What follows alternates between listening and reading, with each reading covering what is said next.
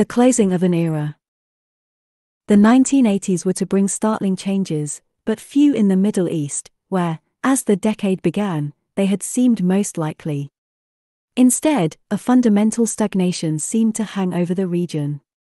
Tension had been high there in 1980, as it had been for years, and so were the hopes of most interested parties about resolving the problems presented by Israel's appearance as a successor state to the Ottoman Empire in Palestine. Except perhaps among a minority of Israelis, these hopes were to be gravely disappointed. For a time, it had looked as if the Iranian Revolution might transform the rules of the game played hitherto, and some had indeed hoped so. 10 years later, though, it would still be very difficult to say what it had actually changed outside Iran, or what the true significance was of the uproar in the Islamic world that it had provoked. What had looked for a time like an Islamic resurgence could also be seen as merely one of the recurrent waves of Puritanism which have from time to time across the centuries stimulated and regenerated the faithful. Clearly, too, tension owed much to circumstance. Israel's occupation of the third of Islam's holy places in Jerusalem had suddenly enhanced the sense of Islamic solidarity. Yet the attack by Iraq on Iran in 1980 led to a bloody war lasting 8 years and costing 1 million lives. Whatever else might have been behind it, it also mattered in that conflict that Iraq was Sunni, Iran Shiite. Once more, Islamic peoples were divided along ancient fault lines as well as by contemporary issues. It soon appeared, too, that although it could irritate and alarm the superpowers, the USSR especially, because of its millions of Muslim subjects, Iran could not thwart them. At the end of 1979, its rulers had to watch helplessly when a Soviet army went into Afghanistan to prop up an errant communist regime there against Muslim rebels. One reason why the Iranians backed terrorists and kidnappers was that was the best, or worst, they could do. Nor, in spite of their success over their American hostages, could they get the former Shah back to face Islamic justice. By successfully tweaking the eagle's tail feathers in the hostage affair, Iran had humiliated the United States, but this soon seemed much less important than it did at the time. In retrospect, a declaration by President Carter in 1980 that the United States regarded the Persian Gulf as an area of vital interest revealed more of the future. It was an early sign of the ending of the exaggerated mood of American uncertainty and defeatism. A central reality of international politics was about to reassert itself. For all the dramatic changes since the Cuban Missile Crisis, the American Republic was still in 1980 one of only 2 states whose might gave them unquestioned status as, to use an official Soviet definition, the greatest world powers, without whose participation not a single international problem can be solved. This participation in some instances would be implicit rather than explicit, but it was a fundamental datum of the way the world worked.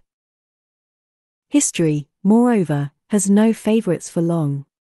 Although some Americans had been frightened by Soviet strength from the Cuban crisis to the invasion of Afghanistan, there were plentiful signs by the late 1970s that the Soviet rulers were in difficulties. They had to face a truism that Marxism itself proclaimed, that consciousness evolves with material conditions. 2 results, among others, of real but limited relaxation in Soviet society were an evident dissidence, trivial in scale but suggesting a growing demand for greater spiritual freedom, and a less explicit, but real, groundswell of opinion that further material gains should be forthcoming. The Soviet Union nevertheless continued to spend colossal sums on armaments, about a quarter of its GDP in the 1980s. Yet these could hardly suffice, it appeared. To carry even this burden, Western technology, management techniques and, possibly, capital would be needed. What change might follow on that was debatable, but that there would be change was certain. However, by 1980, there had grown even stronger the most compelling tie between the 2 superpowers. For all the huge effort by the Soviet Union to give itself greater nuclear strike power over the United States, superiority at such a level is a somewhat notional matter. The Americans, with their gift for the arresting slogan, concisely summed up the situation as mad, that is to say, both countries had the capacity to produce mutually assured destruction, or, more precisely, a situation in which each of two potential combatants had enough striking power to ensure that, even if a surprise attack deprived it of the cream of its weapons, what remained would be sufficient to ensure a reply so appalling as to turn its opponent's cities into smoking wildernesses, and leave its armed forces capable of little but attempting to control the terrorized survivors.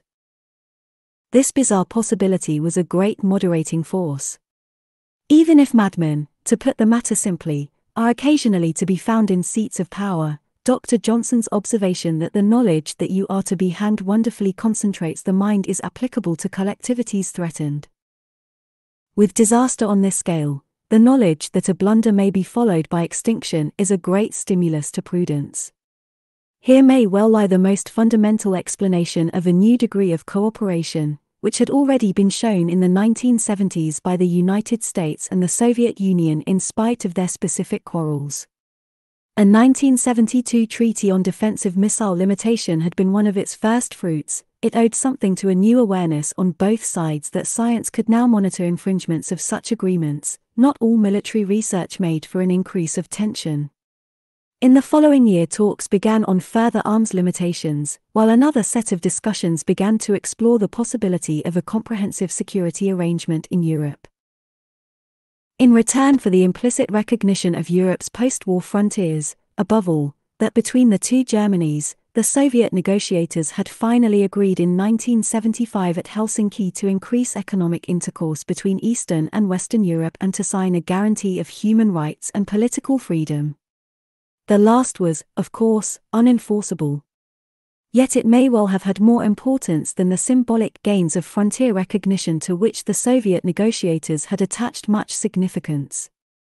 Western success over human rights was not only to prove a great encouragement to dissidents in Communist Europe and the USSR, but sidestepped old restraints on what had been deemed interference in the internal affairs of communist states. Gradually there began to arise public criticisms that were in the end to help to bring about change in Eastern Europe. Meanwhile, the flow of trade and investment between the two Europes began almost at once to increase, though also very slowly. It was the nearest approach so far to a general peace treaty ending the Second World War, and it gave the Soviet Union what its leaders most desired: assurance of the security of the territorial settlement that was one of the major spoils of victory in 1945. For all that, Americans were very worried about world affairs as 1980, the year of a presidential election, approached. 18 years before, the Cuban crisis had shown the world that the United States was top dog. It had then enjoyed superior military strength, the, usually dependable, support of allies, clients and satellites the world over, and the public will to sustain a world diplomatic and military effort while grappling with huge domestic problems. By 1980, many of its citizens felt the world had changed and were unhappy about it. When the new Republican president, Ronald Reagan, took office in 1981, his supporters looked back on a decade of what seemed increasing American powerlessness. He inherited an enormous budgetary deficit, disappointment over what looked like recent advances by Soviet power in Africa and Afghanistan, and dismay over what was believed to be the disappearance of an American superiority in nuclear weapons enjoyed in the 1960s. In the next 5 years, President Reagan surprised his critics. He was to restore the morale of his countrymen by remarkable, even if often cosmetic, feats of leadership. Symbolically, on the day of his inauguration, the Iranians released their American hostages. Many Americans believed the timing of the release to have been stage-managed by the new administration's supporters. But this was by no means the end of the troubles the United States faced in the Middle East and the Gulf. Two fundamental difficulties did not go away: the threat posed to international order in that area while Cold War attitudes endured, and the question of Israel. The war between Iran and Iraq was evidence of the first danger, many people thought. Soon, the instability of some Arab countries became more obvious. Ordered government virtually disappeared in the Lebanon, which collapsed into civil war disputed by bands of gunmen patronized by the Syrians and Iranians. As this gave the revolutionary wing of the PLO an even more promising base for operation than in the past, Israel took to increasingly violent and expensive military operations on and beyond her northern borders. There followed in the 1980s a heightening of tension and ever more vicious Israeli-Palestinian conflict. More alarming still to Americans, Lebanon descended further into anarchy in which, following the arrival of United States Marines, bombs exploded at the American embassy and its Marines barracks, killing over 300 people in all. The United States was not alone in being troubled by these enduring ills. When the Soviet Union sent its soldiers to Afghanistan, where they were to stay bogged down for most of the next decade, Iranian and Muslim anger elsewhere was bound to affect Muslims inside the Soviet Union.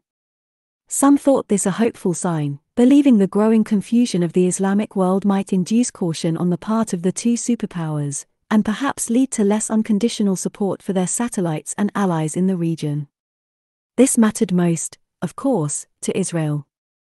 Meanwhile, the more alarming manifestations and rhetoric of the Iranian Revolution made some think that a conflict of civilizations was beginning.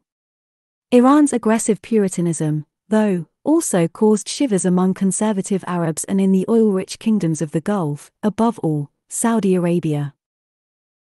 There were indeed numerous signs of what looked like spreading sympathy for radical Islamism in the 1980s.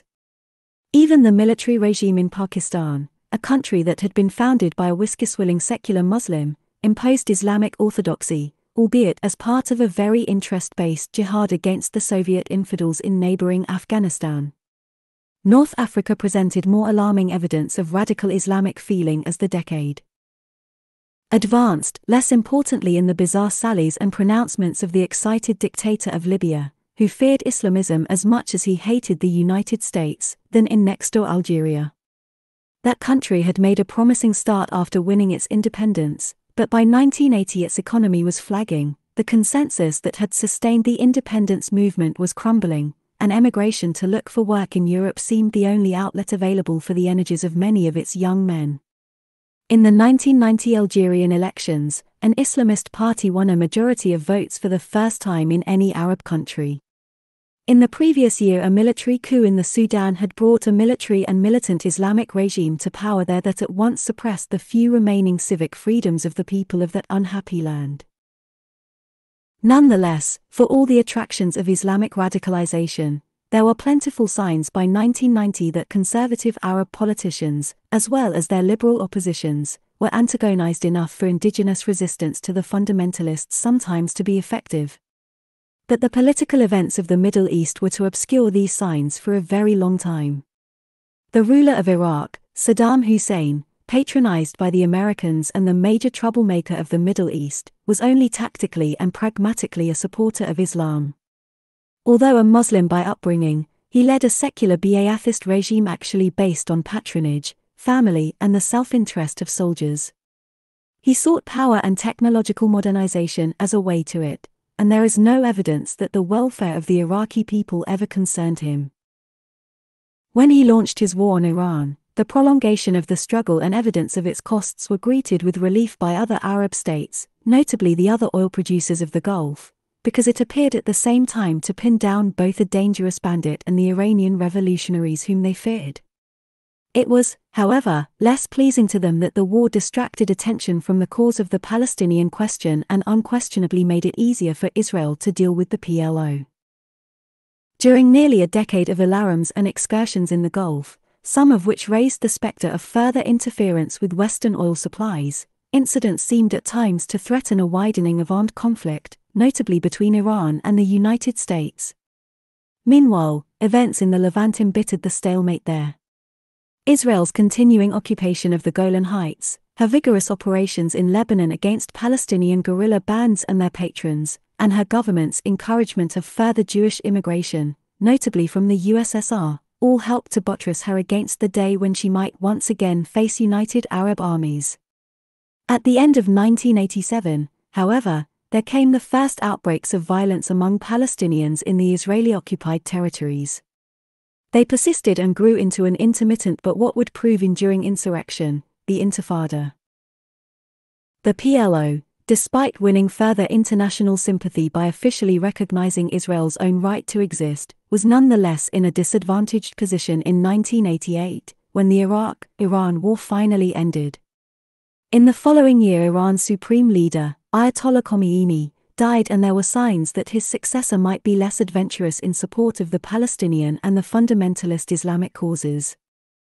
During the Iraq-Iran War, the United States had favored Iraq, in part because of American exaggeration of the fundamentalist threat. When, nevertheless, the Americans found themselves at last face-to-face at war in the Gulf with a declared enemy, it was with the Iraqis, not the Iranians. In 1990, after making a generous peace with Iran, Saddam Hussein took up an old border dispute with the Sheikhdom of Kuwait. He had also quarreled with its ruler over oil quotas and prices. It is not easy to believe in the reality of these grievances, whatever they may have meant symbolically to Saddam himself. What seems to have moved him most was a simple determination to seize the immense oil wealth of Kuwait. During the summer of 1990, his threats increased. Then, on the 2nd of August, the armies of Iraq invaded Kuwait, and in a few hours subdued it. There followed a remarkable mobilization of world opinion against Iraq in the United Nations. Saddam sought to play both the Islamic and the Arab cards by confusing the pursuit of his own predatory ambitions with Arab hatred for Israel. Demonstrations of support for him in the streets of Middle Eastern cities proved of very low value. Only the PLO and Jordan spoke up for him officially. No doubt to his shocked surprise, Saudi Arabia, Syria, and Egypt actually became partners in the improbable alliance that rapidly formed against him. Almost equally surprising to him must have been the acquiescence of the USSR in what followed. Most startlingly of all, the United Nations Security Council produced, with overwhelming majorities, a series of resolutions condemning Iraq's actions and, finally, authorizing the use of force against her to ensure the liberation of Kuwait. Huge forces were assembled in Saudi Arabia under American command. On the 16th of January 1991 they went into action. Within a month Iraq gave in and withdrew. After suffering considerable losses, Allied casualties were insignificant. Yet this humiliation did not obviously threaten Saddam's survival. Once again, the turning point in the Middle East that so many had longed for had not arrived. The war disappointed both Arab revolutionaries and Western would-be peacemakers. The greatest losers were the PLO, and Israel was the greatest gainer. Arab military success at her expense was inconceivable for the near future. Yet at the end of yet another war of the Ottoman succession, the Israeli problem was still there. Syria and Iran had already before the Kuwait crisis begun to show signs that, for their own reasons, they intended to make attempts to get a negotiated settlement, but whether one would emerge was another matter, even if, for the United States, it was clearly more of a priority than ever for this to happen. Perhaps it was an advance that the alarming specter of a radical and fundamentalist pan-Islamic movement had been for a time dissipated. For practical purposes, Arab unity had again proved a mirage.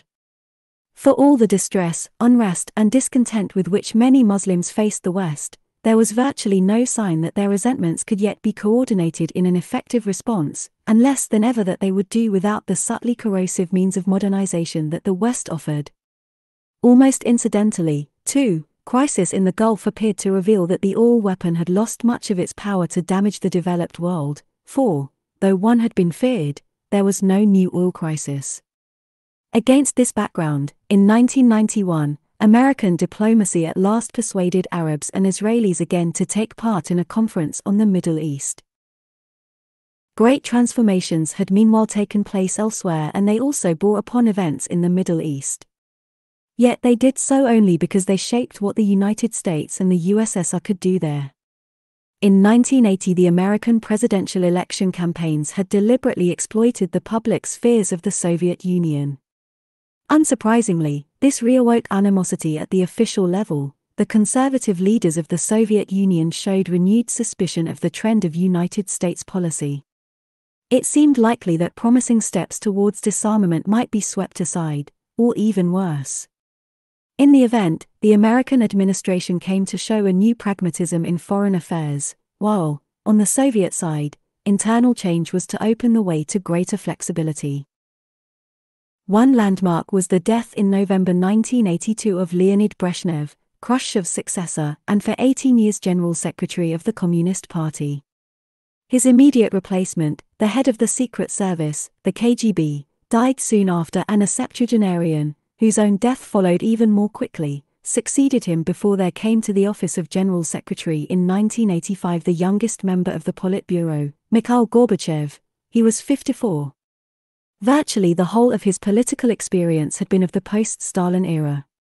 His impact upon his country's, and the world's, history was to be remarkable. The conjunction of forces that propelled Gorbachev to the succession remains unclear. The KGB, presumably, did not oppose his promotion, and his first acts and speeches were orthodox, although he had already, in the previous year, made an impression on the British Prime Minister as someone with whom business could be done.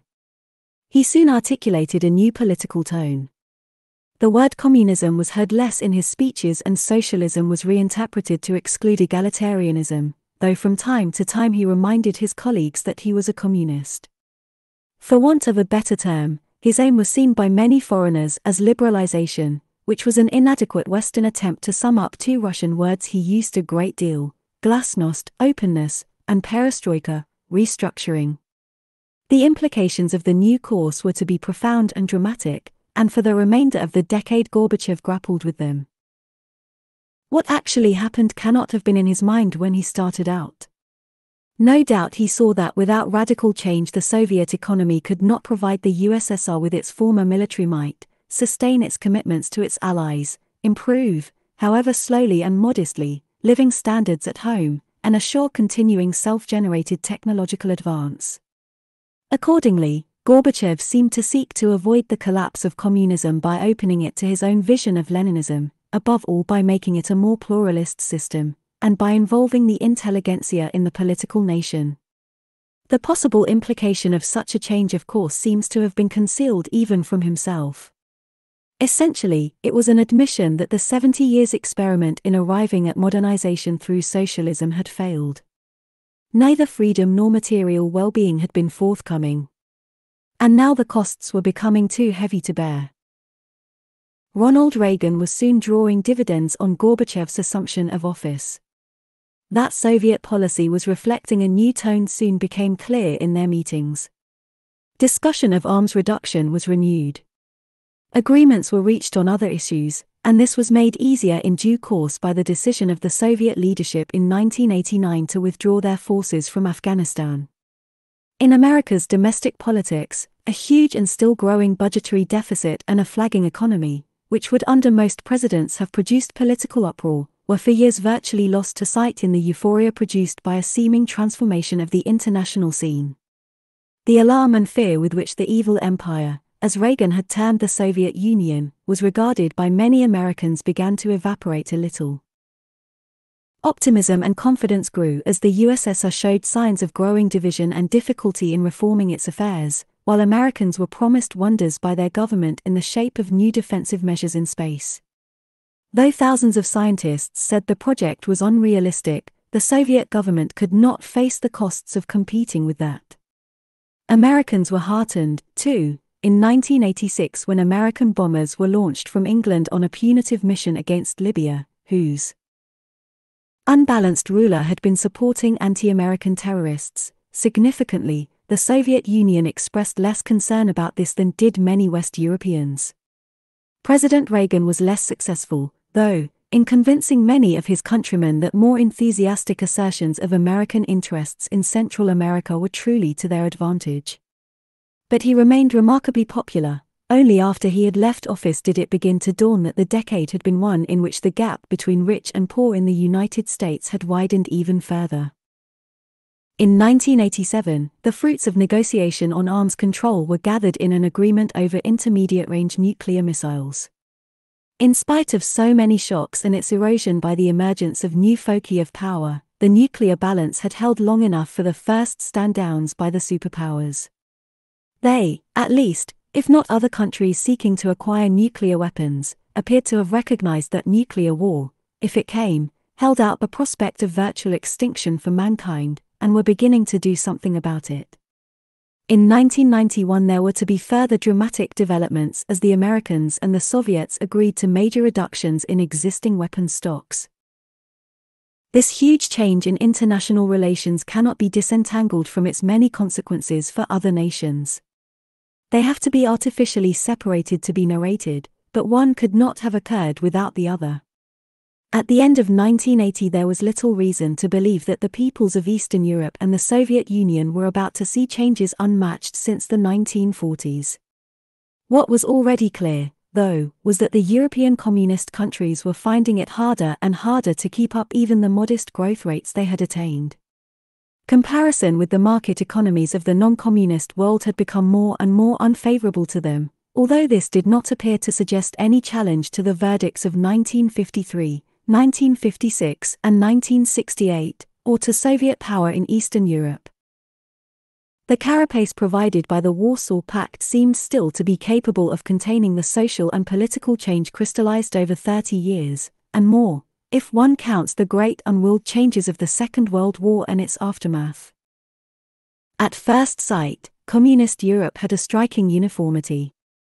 In each country the party was supreme, careerists built their lives around it as, in earlier centuries, men on the make clustered about courts and patrons, or the church. In each, and above all in the USSR itself, there was also an unspeakable and unexaminable past, which could not be mourned or deplored, whose weight hung over intellectual life and political discussion, so far as there was any, corrupting them.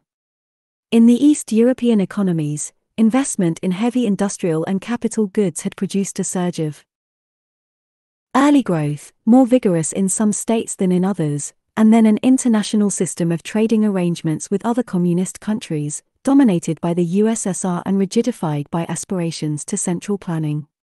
It had also given rise to appalling environmental and public health problems, hidden as matters of state security. Increasingly and obviously, a growing thirst for consumer goods could not be met. Commodities taken for granted in Western Europe remained luxuries in the East European countries, cut off as they were from the advantages of international economic specialization. On the land, private ownership had been much reduced by the middle of the 1950s, usually to be replaced by a mixture of cooperatives and state farms, although within this broadly uniform picture different patterns had later emerged. In Poland, for instance, something like 4/5 of Polish farmland was eventually to return to private exploitation even under communist government. Output remained low, however. Most East European countries could achieve agricultural yields only half to three-quarters those of the European community. By the 1980s all of them, in varying degree, were economic invalids, with the possible exception only of East Germany. Even there, per capita GDP stood at only $9,300 a year in 1988, against $19,500 in West Germany. Other problems, too, were arising. Investment in infrastructure was falling and so was their share of world trade. Debts in hard currency were piling up. In Poland alone, real wages fell by a fifth in the 1980s. What had come to be called the Brezhnev Doctrine, after a speech that Soviet leader had made in Warsaw in 1968, said that developments within Eastern Bloc countries might require, as in Czechoslovakia that year, direct Soviet intervention to safeguard the interests of the USSR and its allies against any attempts to turn socialist economies back towards capitalism. Yet Brezhnev had also been interested in pursuing détente, and his doctrine reflected realism about possible dangers to international stability by breakaway developments in communist Europe. Such dangers could be limited by drawing clearer lines. Since then, internal change in Western Europe, steadily growing more prosperous, and with memories of the late 1940s and the seeming possibility of subversion far behind them, had removed some grounds for East-West tension. By 1980, after revolutionary changes in Spain and Portugal, not a dictatorship survived west of the Trieste Stettin line, and democracy was everywhere triumphant. For 30 years, the only risings by industrial workers against their political masters had been in East Germany, Hungary, Poland, and Czechoslovakia, all communist countries. After 1970, and even more after the Helsinki Agreement of 1975, as awareness of contrasts with Western Europe grew in the Eastern Bloc, dissident groups emerged, survived, and even strengthened their positions in spite of severe repression. Gradually, too, a few officials or economic specialists, and even some party members, began to show signs of skepticism about the efficiency of detailed centralized planning, and there was increasing discussion of the advantages of utilizing market mechanisms. The key to fundamental change, nevertheless, lay elsewhere. There was no reason to believe that it was possible in any of the Warsaw Pact countries if the Brezhnev Doctrine held, and had the Soviet army standing behind it. The first clear sign that this might not always be so came in the early 1980s, in Poland. The Polish nation had retained, to a remarkable degree, a collective integrity by following its priests and not its rulers. The Roman Catholic Church had an enduring hold on the affections and minds of most Poles as the embodiment of the nation, and was often to speak for them, all the more convincingly once a Polish pope had been enthroned. It did so on behalf of workers who protested in the 1970s against economic policy, condemning their ill treatment. The role of the Church, together with the worsening of economic conditions, was the background to 1980, a year of crisis for Poland. A series of strikes then came to a head in an epic struggle in the Gdansk shipyard. From them emerged a new and spontaneously organized federation of trades unions, Solidarity. It added political demands to the economic goals of the strikers, among them, one for free and independent trades unions. Solidarity's leader was a remarkable, often imprisoned, electrician and union leader, Lech Walesa, a devout Catholic, closely in touch with the Polish church hierarchy. The shipyard gates were decorated with a picture of the Pope and open-air masses were held by the strikers. As strikes spread, the world was surprised to see a shaken Polish government soon making historic concessions, crucially by recognizing Solidarity as an independent, self-governing trade union. Symbolically, regular broadcasting of the Catholic Mass on Sundays was also conceded. But disorder did not cease, and with the winter, the atmosphere of crisis deepened. Threats were heard from Poland's neighbors of possible intervention. 40 Soviet divisions were said to be ready in the GDR and on the Soviet frontier. But the dog did not bark in the night, the Soviet army did not move and was not ordered by Brezhnev to do so, or by his successors in the turbulent years that followed. It was the first sign of changes in Moscow that were the necessary premise of what was to follow in Eastern Europe in the next 10 years. In 1981, tension continued to rise, the economic situation worsened, but Walesa strove to avert provocation. On 5 occasions the Soviet commander of the Warsaw Pact forces came to Warsaw. On the last, the radicals broke away from Walesa's control and called for a general strike if emergency powers were taken by the government. On the 13th of December, martial law was imposed. There followed fierce repression and possibly hundreds of deaths. But the Polish military's action also made Soviet invasion unnecessary. Solidarity went underground, to begin 7 years of struggle, during which it became more and more evident that the military government could neither prevent further economic deterioration, nor enlist the support of the real Poland, the society alienated from communism, for the regime. A moral revolution was taking place. As one Western observer put it, Poles began to behave as if they lived in a free country. Clandestine organizations and publications, strikes and demonstrations, and continuing ecclesiastical condemnation of the regime sustained what was at times an atmosphere of civil war. Although after a few months the government cautiously abandoned martial law, it still continued to deploy a varied repertoire of overt and undercover oppression.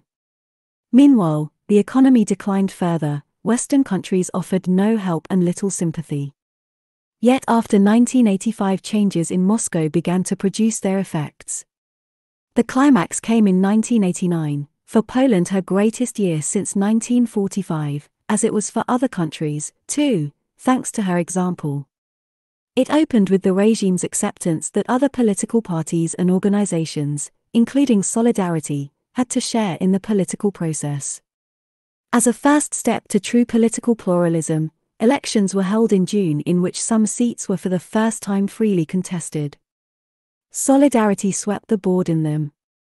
Soon the new parliament denounced the German-Soviet agreement of August 1939, condemned the 1968 invasion of Czechoslovakia, and set up investigations into political murders committed since 1981. In August 1989, Walesa announced that Solidarity would support a coalition government. The communist diehards were told by Gorbachev to accept this, and some Soviet military units had already left the country. In September, a coalition dominated by Solidarity and led by the first non-communist prime minister since 1945 took office as the government of Poland. Western economic aid was soon promised. By Christmas 1989, the Polish People's Republic had passed from history and, once again, for the second time in the century, the historic Republic of Poland had risen from the grave. Even more important, Poland, it soon turned out, led Eastern Europe to freedom. The importance of events there had quickly been grasped in other communist countries, whose leaders were much alarmed. In varying degree, all Eastern Europe had been exposed to a new factor, an increasing flow of information about non-communist countries, above all through Western television, which was especially easily received in the GDR. More freedom of movement, more access to foreign books and newspapers had imperceptibly advanced the process of criticism elsewhere as in Poland. In spite of some ludicrous attempts to go on controlling information, Romania still required that typewriters be registered with the state authorities. A change in consciousness was underway. That appeared to be so in Moscow, too. Gorbachev had come to power during the early stages of these developments. 5 years later, it was clear that his assumption of office had released revolutionary institutional change in the Soviet Union too, first as power was taken from the party, and then as the opportunities so provided were seized by newly emerging opposition forces, above all in republics of the Union, which began to claim greater or lesser degrees of autonomy. Before long, it began to look as if he might be undermining his own authority. Paradoxically, too, and alarmingly, the economic picture looked worse and worse. It became clear that a transition to a market economy, whether slow or rapid, was likely to impose far greater hardship on many, perhaps most, Soviet citizens than had been envisaged. By 1989 it was clear that the Soviet economy was out of control and running down. As ever in Soviet history, modernization had been launched from the center to flow out to the periphery through authoritarian structures. But that was precisely what could not now be relied upon to happen, initially because of the resistance of the nomenklatura and the administration of the command economy, and then, at the end of the decade, because of the visibly and rapidly crumbling power of the center. By 1990 much more information was available to the rest of the world about the true state of the Soviet Union and its people's attitudes than ever before. Not only were there now overt expressions of popular feeling, but Glasnost had also brought to the Soviet Union its first surveys of public opinion through polls. Some rough and ready judgments could be made. The discrediting of the party and nomenklatura was profound, even if it had not by 1990 gone so far as in some other Warsaw Pact countries. More surprisingly, the long supine and unprotesting Orthodox Church appeared to have retained more respect and authority than other institutions of the Marxist-Leninist Ancien regime. But it was clear that economic failure hung everywhere like a cloud over any liberalizing of political processes. Soviet citizens as well as foreign observers began to talk by 1989 of the possibility of civil war. The thawing of the iron grip of the past had revealed the power of nationalist and regional sentiment when excited by economic collapse and opportunity. After 70 years of efforts to make Soviet man, the USSR was revealed to be a collection of peoples as distinct as ever from one another. Some of its 15 republics, above all Latvia, Estonia, and Lithuania, were quick to show dissatisfaction with their lot. They were to lead the way to political change. Azerbaijan and Soviet Armenia posed problems that were complicated by the shadow of Islamic unrest that hung over the whole Union. To make matters worse, some believed there was a danger of a military coup. Commanders who were as discontented by the Soviet failure in Afghanistan as some American soldiers had been by failure in Vietnam were talked about as potential Bonapartes. The signs of disintegration multiplied, although Gorbachev succeeded in clinging to office and, indeed, in obtaining formal enhancements of his nominal powers. But this had the disadvantage of focusing responsibility for failure too. A declaration of the Lithuanian parliament that the annexation of 1939 was invalid led, after complicated negotiations, to Latvia and Estonia also claiming their independence, though in slightly different terms. Gorbachev did not seek to revoke the fact of secession, but won agreements that the Baltic republics should guarantee the continued existence of certain practical services to the USSR. This proved to be the beginning of the end for him. A period of increasingly rapid maneuvering between reforming and conservative groups, allying himself first to one and then, to redress the balance, to the other, led by the end of 1990 to compromises that looked increasingly unworkable. Connivance at repressive action by soldiers and the KGB in Vilnius and Riga early in the new year did not stem the tide. For by then, 9 Russian republics had already either declared they were sovereign or asserted a substantial degree of independence from the Union government. Some of them had made local languages official and some had transferred Soviet ministries and economic agencies to local control. The Russian Republic, the most important, set out to run its own economy, separately from that of the Union. The Ukrainian Republic proposed to set up its own army. In March, elections led Gorbachev once more back to the path of reform and a search for a new Union treaty which could preserve some central role for the Soviet state. The world looked on, bemused. The Polish example had growing prestige in other countries as they realized that an increasingly divided, even paralyzed, USSR would not, perhaps could not, intervene to uphold its creatures in the Communist Party bureaucracies of the other Warsaw Pact countries. This shaped what happened in them after 1986. The Hungarians had moved almost as rapidly in economic liberalization as the Poles, even before overt political change, but their most important contribution to the dissolution of communist Europe came in August 1989. Germans from the GDR were then allowed to enter Hungary freely as tourists, although their purpose was known to be to present themselves as asylum seekers to the embassy and consulates of the Federal Republic. When Hungary's frontiers were completely opened in September, and Czechoslovakia followed suit, a flow became a flood. In 3 days 12,000 East Germans crossed from these countries to the west. The Soviet authorities remarked that this was unusual. For the GDR it was the beginning of the end. On the eve of a carefully planned and much vaunted celebration of 40 years' success as a socialist country, and during a visit by Gorbachev, who, to the dismay of the German communists, appeared to urge the East Germans to seize their chance, riot police had to battle with anti-government demonstrators on the streets of East Berlin. The government and party threw out their leader, but this was not enough. November opened with huge demonstrations in many cities against a regime whose corruption was becoming evident. On the 9th of November came the greatest symbolic act of all, the breaching of the Berlin Wall. The East German Politburo caved in and the demolition of the rest of the wall followed. More than anywhere else, events in the GDR showed that even in the most advanced communist countries there had been over the years a massive alienation of popular feeling from the regime.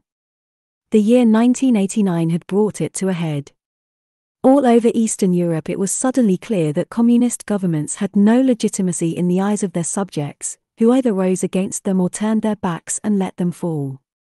The institutional expression of this alienation was everywhere a demand for free elections, with opposition parties freely campaigning.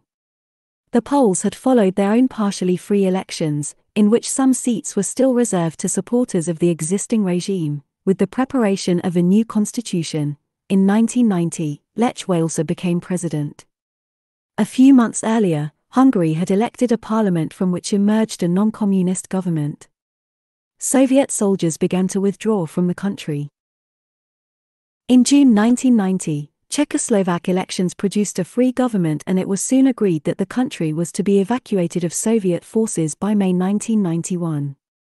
In none of these elections did the former communist politicians get more than 16% of the vote. Voting in Bulgaria was less decisive. There, the contest was won by Communist Party members turned reformers and calling themselves socialists. In 2 countries events turned out differently. Romania underwent a violent revolution, ending in the killing of its former communist dictator, after a rising in December 1989, which revealed uncertainties about the way ahead and internal divisions ominously foreshadowing further strife. By June 1990, a government some believed still to be heavily influenced by former communists had turned on some of its former supporters, now its critics, and crushed student protest with the aid of vigilante squads of miners at some cost in lives and in disapproval abroad. The GDR was the other country where events took a special turn. It was bound to be a special case because the question of political change was inescapably bound up with the question of German reunification. The breaching of the Berlin Wall revealed that not only was there no political will to support communism, but there was no will to support the GDR either. A general election there in March 1990 gave a majority of seats, and 48% of the vote, to a coalition dominated by the Christian Democrat Party, the ruling party of the West German Federal Republic. Unity could no longer be in doubt, only the procedure and timetable remained to be settled. In July, the two Germanys joined in a monetary, economic, and social union. In October, they united politically, the former territories of the GDR becoming provinces of the Federal Republic. The change was momentous, but no serious alarm was openly expressed, even in Moscow, and Gorbachev's acquiescence was his second great service to the German nation. Yet alarm in the USSR there must have been. The new Germany would be the greatest European power to the Union's west. Soviet power was now in eclipse as it had not been since 1918. The reward for Gorbachev was a treaty with the new Germany, promising economic help with Soviet modernization. It might also be said, by way of reassurance to those who remembered 1939–45, that the new German state was not just an older Reich revived. Germany was now shorn of the old East Prussian lands, had, indeed, formally renounced them, and it was not dominated by Prussia as both Bismarck's Empire and the Weimar Republic had been. More reassuring still, and of importance to West Europeans who felt misgivings, the Federal Republic was a federal and constitutional state seemingly assured of economic success, with nearly 40 years' experience of democratic politics to build on and embedded in the structures of the EC and NATO. It was given the benefit of the doubt by West Europeans with long memories, at least for the time being.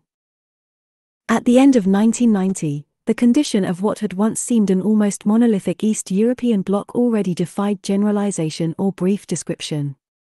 As some former communist countries, Czechoslovakia, Poland, Hungary, applied to join the EC, or got ready to do so, Bulgaria, observers speculated about a potentially wider degree of European unity than ever before.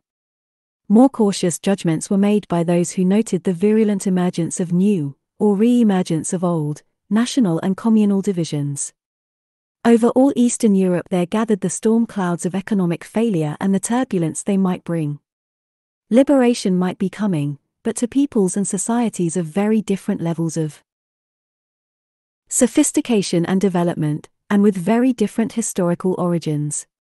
Prediction was unwise, and just how unwise became clear in 1991.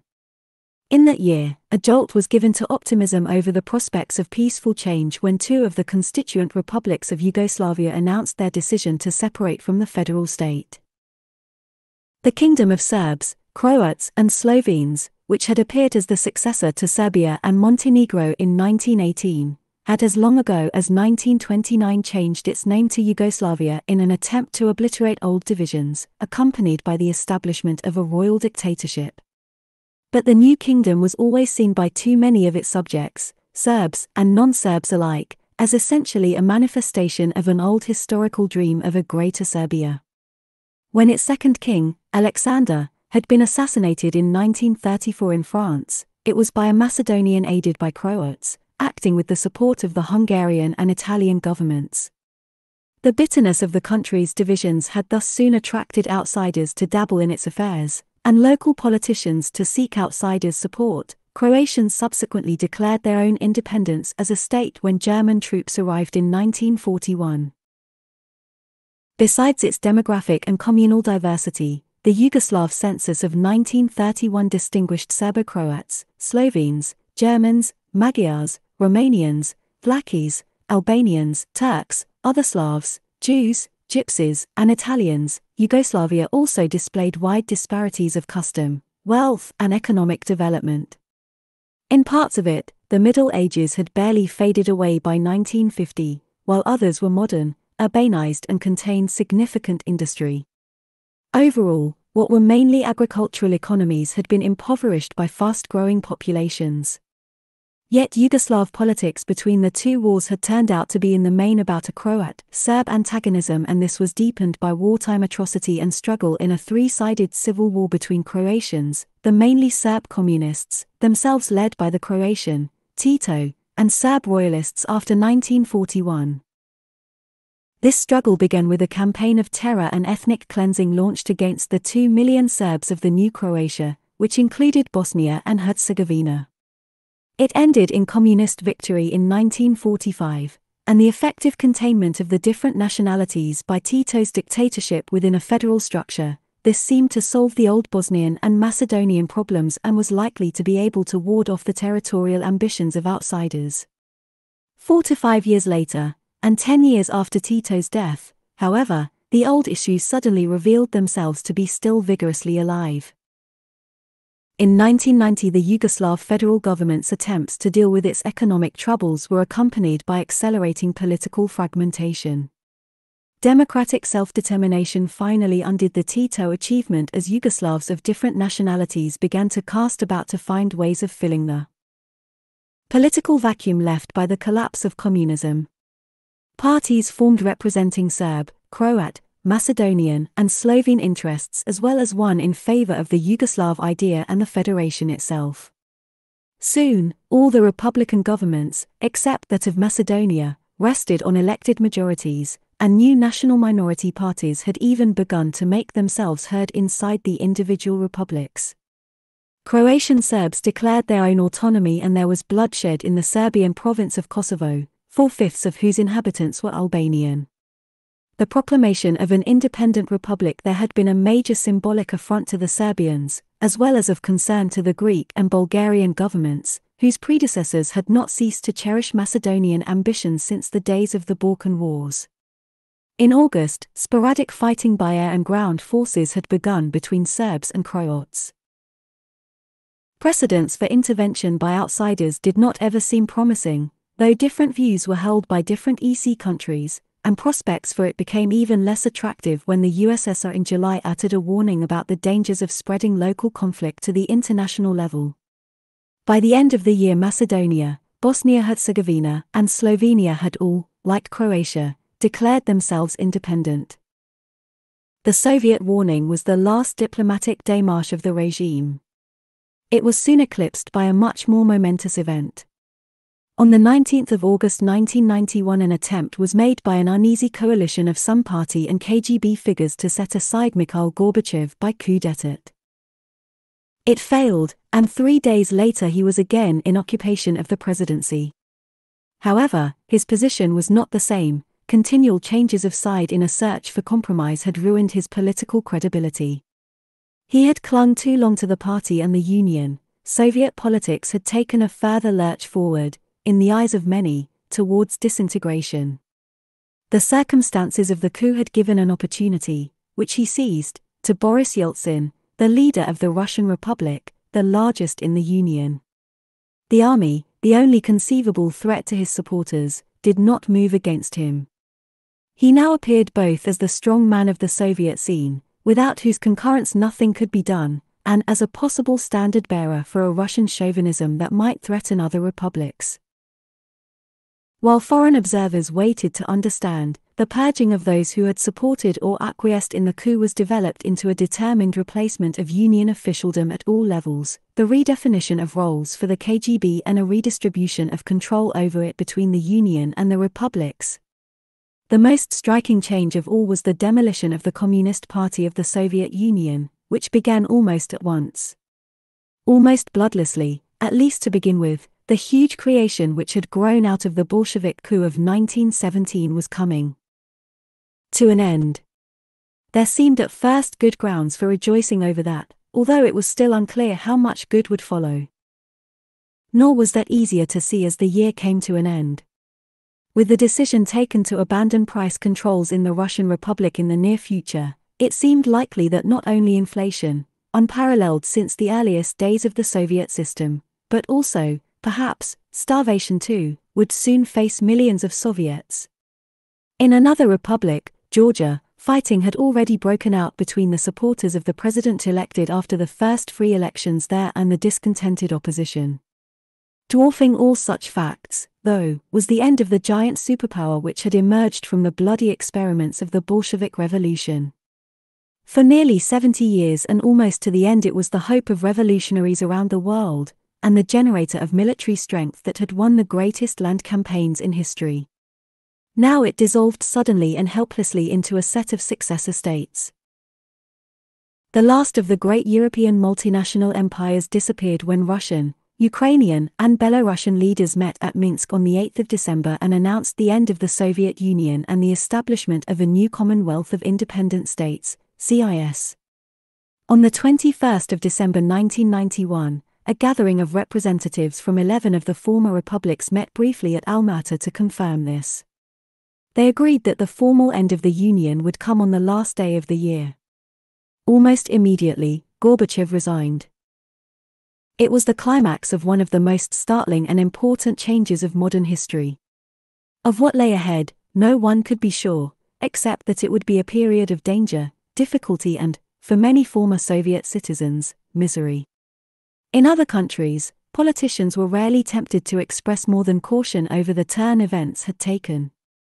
There was too much uncertainty ahead. As for the USSR's former friends, they were silent.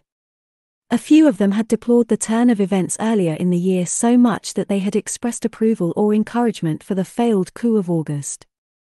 Libya and the PLO did so because any return to anything like Cold War groupings was bound to arouse their hopes of renewed possibilities of international maneuver that had been constricted first by détente between the United States and the USSR and then by the growing powerlessness of the latter. Events in the USSR must have been followed with special interest in China. Its rulers had their own reasons for uneasiness about the direction in which events appeared to be going on the other side of their longest land frontier after the collapse of communism there. With the Soviet Union's disappearance, they were the rulers of the only multinational empire still intact. Moreover, China had been engaged since 1978 in a continuing process of cautious and controlled modernization. Deng Xiaoping came to be seen as the dominating influence in this, but he worked in a collective leadership. Scope was to be given to local and community enterprise and the profit motive. Commercial ties with non-communist countries were encouraged. Although the new course was still defined in appropriately Marxist language, the outcome seemed to be a substantially market-driven fundamental reform of the economy. But it showed no weakening of the will to maintain the power of the regime. China's rulers remained firmly in control and intended to do so. They were helped by the persistence of the old Chinese social disciplines, by the relief felt by millions that the Cultural Revolution had been left behind, by the cult, qualified though it might be, of the benefits of the revolution, and by the policy, contrary to that of Marxism as still expounded in Moscow until 1990, that economic rewards should flow through the system to the peasant. This built up rural purchasing power and that made for contentment in the countryside. There was a major swing of power away from the rural communes, which in many places practically ceased to be relevant, and by 1985 the family farm was back as the dominant form of rural production over much of China. Village industrial and commercial enterprise emerged from the industrial communes and brigades of the era of the Great Leap Forward. By the mid-1980s a half of rural income was drawn from industrial employment. Special economic zones, enclaves where foreigners could invest and benefit from low Chinese wages, were set up, mostly in regions where foreign concessions had existed prior to the 1940s. By the end of the decade, major private Chinese companies had emerged, many of them made from what had been collective enterprises in the southern provinces, or from joint ventures with foreigners. Urbanization intensified, and exports grew very rapidly. For the first time since the 1930s, China was again a part of the world economy. The new policy was not without costs, however. Growing urban markets encouraged farmers and gave them profits to plow back, but the city dwellers began to feel the effects of rising prices. As the decade progressed, domestic difficulties increased. Foreign debt had shot up and inflation was running at an annual rate of about 30% by the end of the decade. There was anger over evidence of corruption, and divisions in the leadership, some following upon deaths and illness among the gerontocrats who dominated the CCP, were widely known to exist. Those believing that a reassertion of political control was needed began to gain ground, and there were signs that they were maneuvering to win over Deng. Yet Western observers and perhaps some Chinese had been led by the policy of economic liberalization to take unrealistic and over-optimistic views about the possibility of political relaxation. The exciting changes in Eastern Europe stimulated further hopes of this. But the illusions suddenly crumbled. As 1989 began, China's city dwellers were feeling the pressures both of the acute inflation and of an austerity program that had been imposed to deal with it. This was the background to a new wave of student demands. Encouraged by the presence of sympathizers with liberalization in the governing oligarchy, they demanded that the Communist Party and government should open a dialogue with a newly formed and unofficial student union about corruption and reform.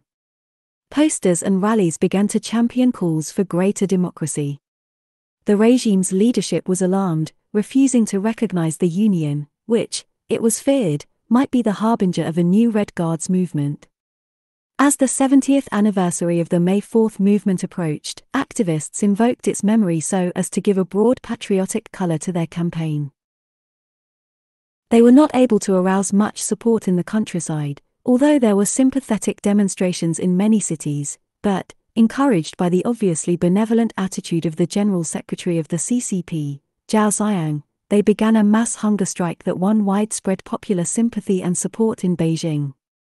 It had started only shortly before Gorbachev arrived in the capital for a state visit. His visit, instead of providing further reassuring evidence of China's international standing, only served to remind people of what was going on in the USSR as a result of policies of liberalization.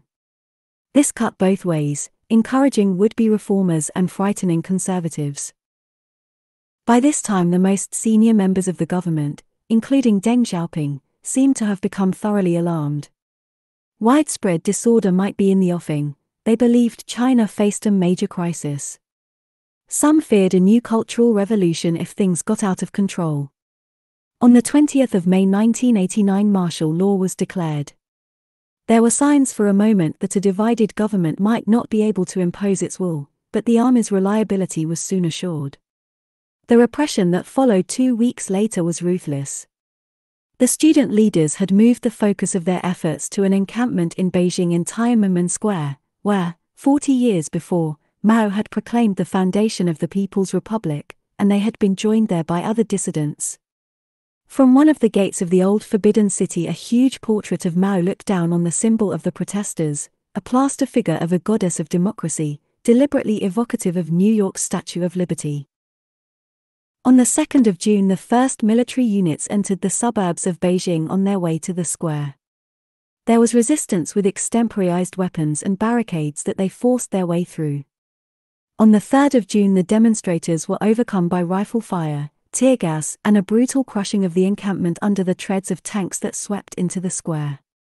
Killing went on for some days, mass arrests followed, perhaps as many as 10,000 in all.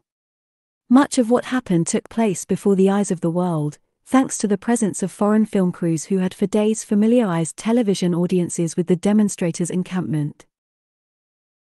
Foreign disapproval was almost universal, and the damage to the CCP's authority inside China was substantial, not least since the crackdown had split it right down the middle. Zhao Ziyang, who had opposed using military force, was placed under house arrest in Beijing. He died, still under house arrest, but without ever being tried, in 2005. Obviously Deng and many of the old guard felt they had faced down a grave threat. It is probable, too, that they acted in a way deplored and opposed by many of their fellow Chinese. There was disorder, some of it serious, in over 80 cities, and the army encountered resistance in some working-class districts of Beijing. Yet the masses did not rise to support the protesters, and most of China was entirely untouched by the protests. Much was to be made in future years of Tiananmen as evidence of the Chinese regime's disregard of human rights. Still, it cannot be confidently asserted that China would have been bound to benefit if the party had given way to the student movement. More Asian lives were shattered by banking fiascos in the 1990s than in China's troubles in 1989. Although the CCP and ruling hierarchy were somewhat in disarray, vigorous attempts to impose political orthodoxy followed. China, it was soon clear, was not going to go the way of Eastern Europe or the USSR. But where was it going? Deng soon made it clear that economic liberalization was to continue unhindered, and even at a scale greater than anything seen prior to 1989. Soon Chinese and foreigners alike were wondering how much influence the party really had on the rampant economic development. Some of it seemed very Western. But it did not take much looking, behind company walls or in the smoke-filled rooms of power, to see more than a few traces of China's long history and of the challenges and opportunities it provided its people.